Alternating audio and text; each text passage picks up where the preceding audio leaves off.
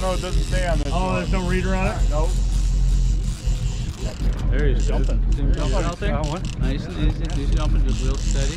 That's Matt out there? Yeah. Yeah, yours is down there, Jen. I said unzip my pants. I'd rather not.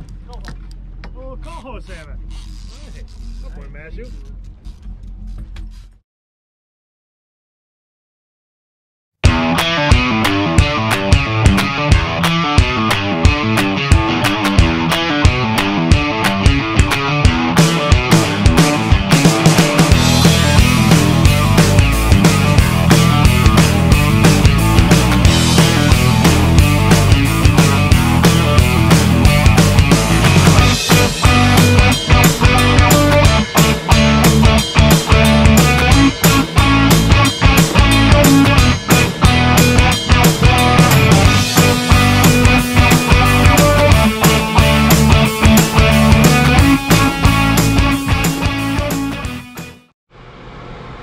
Alright guys, now that we have our fish cleaned, filleted, skins taken off, getting ready to cook her up. What we're going to do first is we're going to blacken them, first style.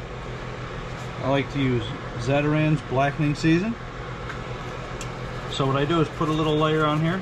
You know, you don't have to super coat it so you can't see the fish, just enough to get a little spice on here. Now I got the pan in the background on, getting real hot. You want that to get real hot.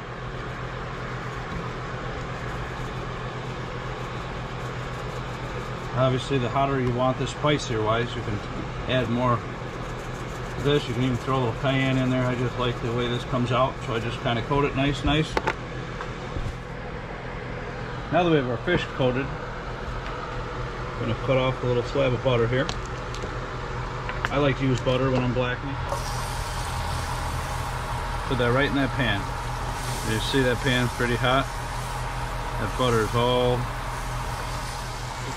Now we're going to add our fish. You hear that sizzle. Remember folks, you can hear in the background, better have that fan running. So this is going to get a little smoky in here.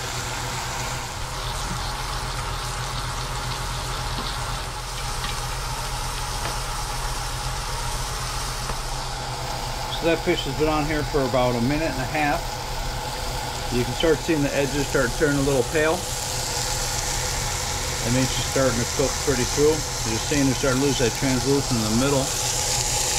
Time to flip them.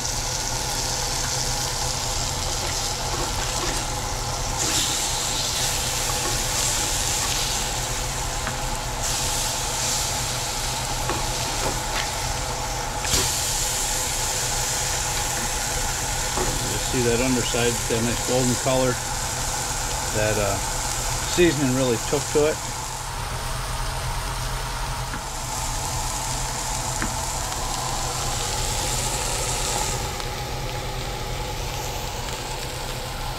We're going to give this another 1.5 minutes or so, and we're going to be able to plate them, and then we're going to enjoy it. As you can see, this side's a little bit thinner than this thick piece here. She's not quite done, but we want to get this off so it don't dry out too much. A little loin there, take him off. I'm going to give that another 30 seconds or so. Cook her right through. You can see in there it's just a little bit. It's almost done. Really close. Oh, that's good. So good. Well, the thicker piece is now done. Flip it over. Looks nice. Ooh, it's breaking apart on me there. You can see we're plating her. As you can probably notice, couldn't help myself, had to pick a little piece off here. Just too good to wait. Well, I'm going to get some sides on this plate, and I'm going to go enjoy us some nice fresh coho out of Lake Ontario. Fresh caught fish. Caught 2 days ago. Can't beat it. The next recipe we're going to go over is how to grill your fish. In this method, we're going to leave the skin on. We're going to put it on a piece of aluminum foil. And we're just going to add some Lowry seasoned salt, which is one of my favorites. Just a real basic, plain Jane recipe. And on the other half, we're gonna put some Lowry's lemon pepper. Lowry seasoned salt, we're gonna use the 25% less sodium because, you know, that salt's not good for you. And Lowry's lemon pepper.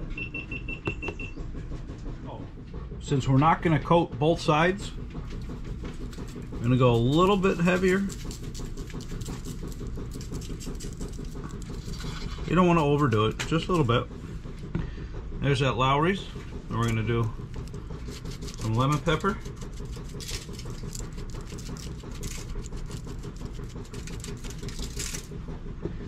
Now that they're seasoned, oh, missed a spot. Now that we got those seasoned nice, we got the grill running outside, got it nice and warm, get it up to about 400 degrees. We're gonna throw them right on the grill. As you can see, we got that temp starting to rise up there. It's just getting above 300. Gonna get our fish on.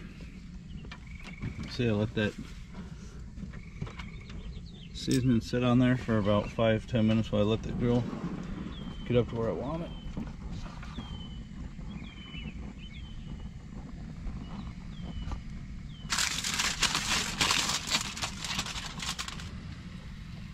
Got it on that grill. Kind of turn the other burners down. Close her up. Let her cook. So we've had this on here for 6 minutes. Now we're gonna pull it off. Here's the nicest part about doing the fish like this on the grill. You got it on that aluminum foil. Aluminum foil stays. And that fish comes right off of the skin. Woo. And you're plating it. And then when you're done, shut that grill off and roll that aluminum foil up and throw it right away.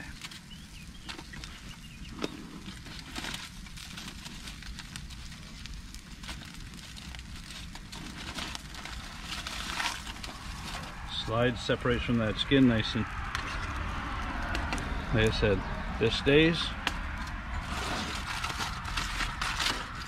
Wrap that up.